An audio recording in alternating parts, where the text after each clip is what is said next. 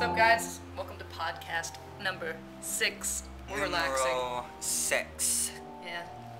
That was 7, yeah, the phone. You're right. I'm telling you. Introduce yourself to DVX stuff. DVX users, my name is Dusty Sorg, and me and Mary Elise Hayden are extremely excited and enormously grateful to be a part of Eloquent Graffiti. We feel much pleasure. A film part of the new Lost Fest. Lost Fest. Why can't it just be Lost? Is it because of the show? Lost Fest? It's like rights. You're gonna get lost in Lost Fest. And you see, where's my cell phone? Did you lose it? Where is it? You know everything. Oh, that totally goes with the theme. They're gonna do an intro, then we get the title cards. Eloquent Graffiti, a film by Sabi, and then it'll cut to me. Hey, this is Zach. Welcome back. Today we had a great opportunity to sit down for the first time with actors Mary Elise Hayden and Dusty Sorg. We had an opportunity to talk about their character history. They got to choose their character names. We talked about wardrobe choices. Let's take a look.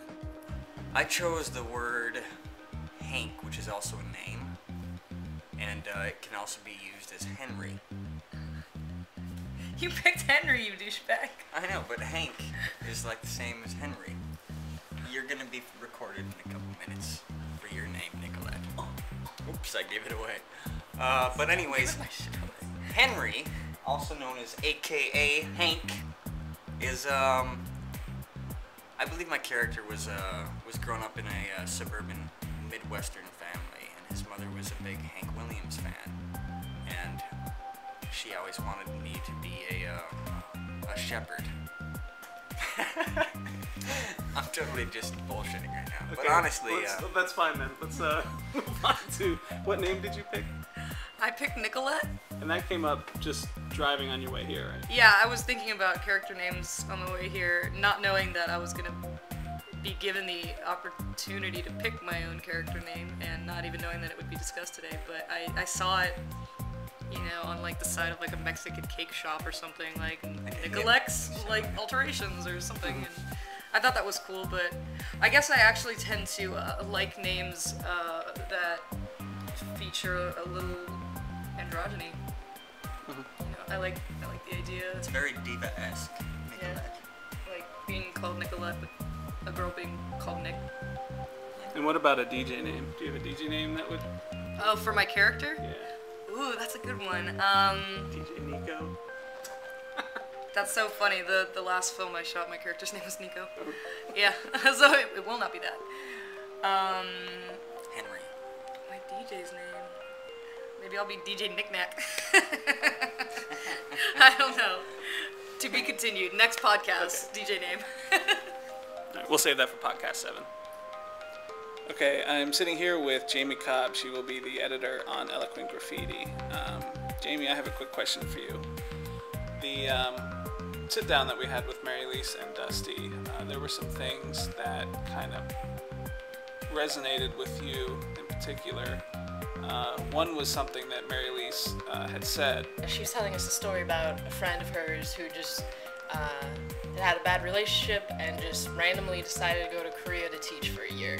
And the line she said was, "It may be cowardly, but it fucking works." And something about the way that she said it, my editor brain kicked in, and I was like, putting that in my select bin. And I shared that with you and Dan after the meeting, and we've kind of been building stuff around the idea of just someone who believes running away from their problems is the right thing to do. And beyond that, it's actually, it looks like it's turning into something, a specific line of dialogue that will have great significance in this story. But you know, we'll save that for later. Okay, I'm here with Dan Carmody now, and Dan, I have a question for you. Today, meeting with the actors, coming into the meeting, some of the story development ideas were a little vague, a little cloudy. Can you tell me how listening to what Dusty and Mary Elise had to say helped flesh out the story, helped the story develop and emerge a little bit? Seeing them for the first time, I can see like, oh, okay, Dusty's a lot like like the character that we wrote, and Mary Elise is a lot like the character we wrote, but it's like the gray areas are answered now. It's like I can see how they would act in certain situations, and then started developing like, okay, now if these two people are here, this is what might really play out, and this is maybe the direction the story might go in. So it's almost like reshaping parts of the story that were very, you know, like you said, cloudy, and we weren't really sure of, now are kind of clear. And they've added a lot to the story too, I think, just talking to them. And I think the thing that will take this to the next level is we'll be doing some rehearsals with them, which I think will flesh out these scenes and these characters even more. So we are looking forward to that. In the meantime, keep checking out the podcast. If you haven't seen the earlier ones, check them out. Otherwise, I will see you on the boards. Take it easy. Bye.